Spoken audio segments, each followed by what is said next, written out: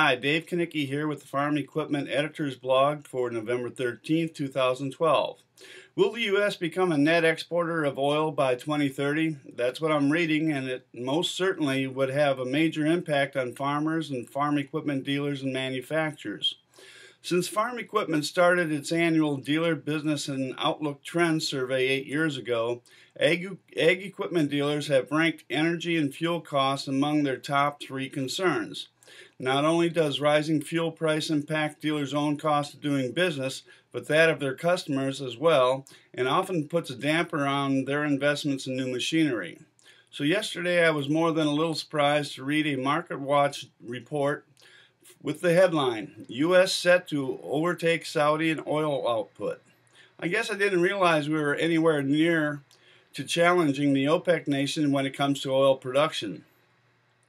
But according to the report, a shale oil boom means the U.S. will overtake Saudi Arabia as the world's largest oil producer by 2020, a radical shift that could profoundly transform not just the world's energy supplies, but also its geopolitics, the International Energy Agency IEA said on Monday.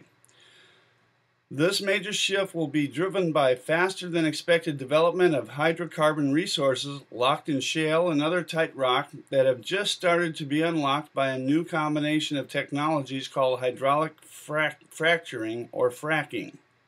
The report goes on to say that by around 2020, the United States is projected to become the largest global oil producer and overtake Saudi Arabia for a time. The result is a continued fall in U.S. oil imports, which are currently at 20% of its needs, to the extent that North America becomes a net oil exporter around 2030. The report doesn't discuss what, if any, impact the shift of oil production would have on prices, but it does briefly mention that it would be a game changer for biofuels.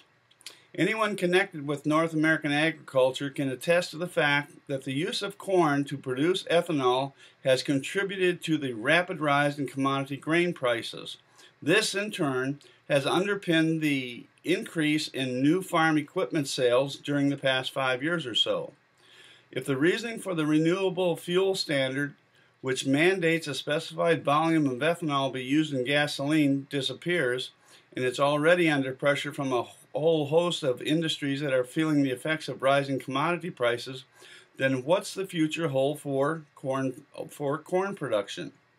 In a recent column, Richard Brock, president of Brock Associates, a farm market advisory firm, reminded farmers that commodity prices have always been and will continue to be cyclical, and suggests that in the normal course of business, corn is bound to fall back to $4 a bushel and soybeans to $10, possibly even in the next year.